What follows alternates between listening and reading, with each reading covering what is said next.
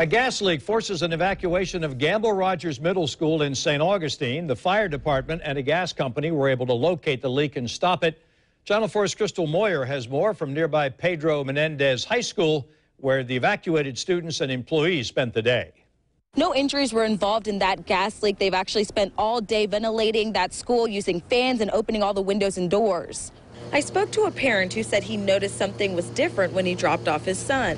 We usually drop off behind the back side of the school. We smelt it. I smelt a little bit of gas. I was like, that's kind of weird. Michael Traden says he thought the smell was a result of some renovations they may have been working on. Kind of seen them last couple weeks. I've been putting some lighting in, some different things around there. Around 8 a.m., a staff member also smelled the fumes and called St. Johns County Fire Rescue.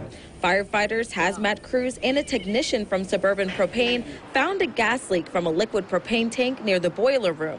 More than 800 students and staff members were bused to Pedro Menendez High School. Moving students is never the easiest thing in the world, but these two schools have really come together and done a great job. And they have buddy school plans within their operations. So there's a setup at the buddy school where they're going to house kids, where we're going to put kids.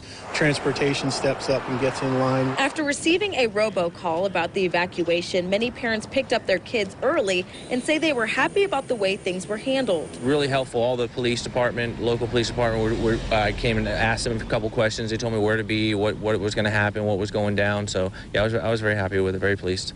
A spokesperson with the St. Johns County School District tells me Gamble Rogers Middle School has been cleared for the day, and they are letting students back in for their regular school day tomorrow. For today, they kept all the students here at Pedro Menendez High School just for precautionary measures, and they had regular dismissal. Reporting in St. Augustine, Crystal Moyer, Channel 4, the local station.